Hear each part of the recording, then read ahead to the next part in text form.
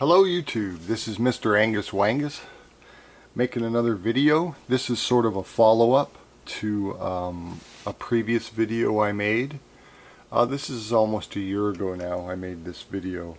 But the video is called Leedskalnin Coral Castle Flywheel Secrets Revealed. But it was about a year ago I made this video, and it actually was replacing a video that I took down that I had made a year prior to that. So 2 years ago approximately I've been talking about this homopolar effect for Ed's wheel. Now well, it's also, this video is also an update to say I've been doing U-core testing with Ed's U-core, the PMH, lately, with using transformer cores and different things like that. I'll just show you, I have it right here. There's Ed and his sons. But I did different testing. I need to make a video of that. Very interesting things I've seen. These are laminated transformer cores. I have other things I want to do with this too, but this is what I've been working on lately. I need to make a video of what I've found is very interesting. The inductive properties of this setup and the advantages that Ed got with this setup and why. But I need to make a video of that as well. But my wheel right now is in the middle of a rebuild. Anyways, I've been working on testing those U-cores. But this video is basically a follow-up to this video that I had made a year ago that was replacing a video from a year before that. And in this video, I pointed out how Ed's wheel, his flywheel here at Coral Castle, has a homopolar aspect to it. Now in this previous video, the flywheel video right here that I'm showing you, I showed it to be homopolar, and I talked about different aspects of it and whatnot. But I want to talk a little more in detail about that. Little bit more, you know, the different components and how they compare to previous homopolar generators, or as Tesla called them, unipolar dynamos, right? But I'm actually seeing, and I'm going to name this video Leedskalnin Coral Castle Acyclic generator, because Ed's flywheel here, although it's yeah, it's very interesting, and I talked about it in this video, how it has alternating poles. With a normal homopolar setup, they're unipolar, right? That's why they call them homopolar, right? That's what the prefix means, or unipolar generators, right? With one pole of the magnet, well, with the magnets facing in one direction. Now, most homopolar generators are unipolar, right? These poles are fixed. There's two poles interacting with the molecules in this disc, but they remain. They're just in one direction, right? Tesla called these unipolar dynamos for this reason. Some people call them homopolar generators. Now, Ed's flywheel is, it's not unipolar though, because the magnets on the periphery of his wheel alternate, right? And therefore the flow in them, the two flows that Ed talks about, flowing within the magnets, each flow in an opposite direction per magnet, right? They're alternating, communicating with one another. And also what that would do, this homopolar setup like we see right here in this picture, these create a DC current, which is very interesting in itself, right? And how electricity is being created here with these homopolar generators. Now, just to mention, if you go to Wikipedia or some other conventional type explanation for the operation of these homopolar generators, they're going to talk about electron flow still, right, in the disk, right, moving to the periphery as it spins through the magnetic field, having to do with reluctance. But in reality, if we sit and do some critical thinking, simply by thinking about this setup and what's going on, without the use of coils, making electricity without the use of coils, or without the magnetism cutting across coils to make the electricity, right? But if we sit and do some critical thinking ourselves about this setup, we can see that this setup actually disproves the electron flow theory that we have with electricity. And in replicating something like this, that would be demonstratable, which is very cool. And that'll be coming up from Mr. Angus Wangus channel here sometime soon. I don't want to give away too much of what I'm doing here or what I've been doing here because this is super interesting. But in talking about the homopolar or unipolar aspect of Ed's flywheel in that previous video, I think I mentioned, but I wanted to reiterate that, okay, now this is a unipolar dynamo and it's going to make a DC current, right? You contact the shaft and you contact the periphery of the disc and you're going to get a current off there, low voltage, high current, right? But it's going to be a DC current. Now with Ed's setup being alternating poles on his wheel, the magnets, this is going to make an alternating wave, right? And again, not using copper coils to get that. Now, again, Ed's flywheel is bipolar and utilizes an alternating polarity. Now, Tesla did work on the unipolar dynamo, and that's what he called it. This is off the internet. These are his notes concerning the unipolar dynamo, and he's got upgrades and suggestions for making it better as a generator. Now, he also made these things, and that's hard to find info on, again, which is interesting. But it's out there, and you can find it. So the homopolar aspect we're talking about, right? We spin this wheel within a magnetic field. It's static. It's a static magnetic field, right? We rotate this disc within that. It's a conductive disc. Can be any conductive metal. Spin that in there within that static field and we get a current. We get electricity if we contact the periphery of the disc and the shaft. Now this can be thought of also as a motor, right?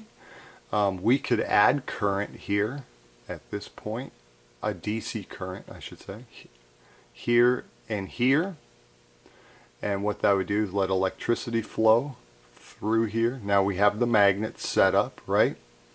And what that does is it blocks. It flows from here down to here, and what it does is block that north magnetic stream, right? Causing this to spin.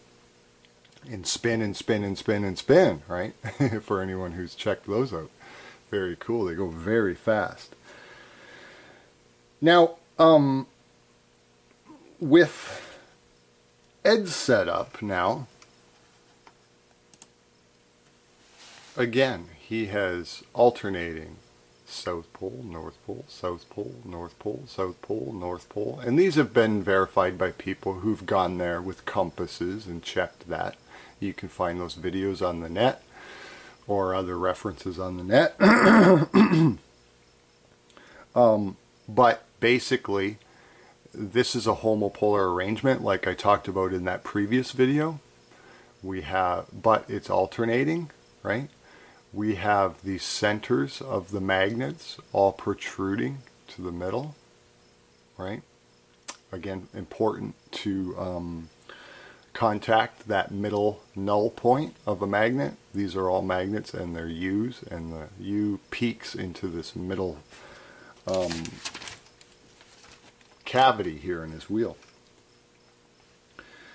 So the center null points are protruding into the center of the wheel, which makes them accessible. He can contact them in a homopolar way, right? So my speculation in that previous video, and has been for a couple of years, is that he had this wheel filled with water. Now what that would do is, and he had a chain with a hook, you know, a metal hook, piece of metal hanging down, that he could have easily dipped down, making contact with the water, frictionless contact, and, which is important. Again, like I mentioned in the other video, De Palma and the other experimenters that have replicated these things used mercury contacts and frictionless contacts. It's important.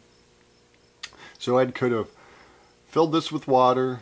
He has all the null points protruding into the center, which would contact the water. He could contact the water and essentially contact the middle of the magnets, and in a homopolar way, right?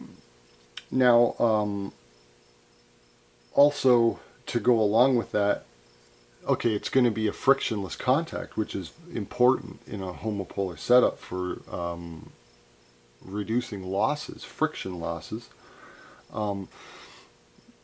This water in the middle of the wheel is in itself the disc, right? In comparison to what we were looking at here, right? This disc right here that spins, if there's water in the middle here, that's going to spin as well. And so the water becomes the frictionless contact. It also becomes the disc, right? We have the alternating poles, which is makes the term cyclic acyclic generator more applicable to this setup than homopolar generator, because it's clearly not homopolar. The direction of the magnetisms are alternating, right? So I think a more proper term for Ed's setup would be an acyclic generator, which has to do with the static nature of the magnets as compared to the, well, there is no coil, right? The magnets are static as compared to the disc, right?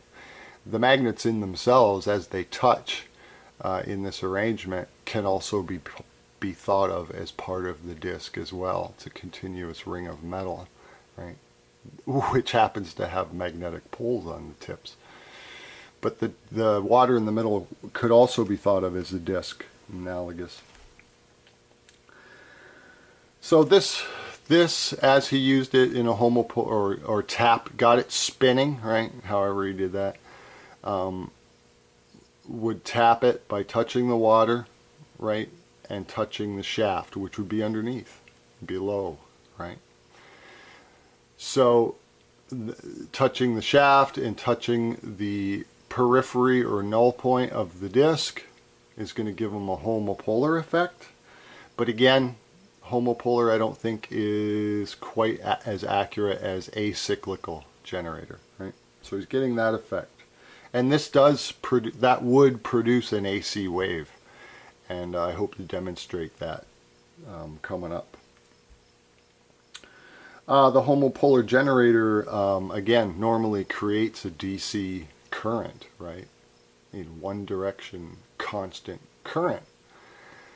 This would produce an alternating direct current sort of thing, as I see it, right? But I wanted to point that out. This is very important as I see it. Now I've explored the resonance. You know, Ed had those variable capacitors on his tool. I think perhaps he is using those for something else that he is doing, maybe having to do with his rocks. My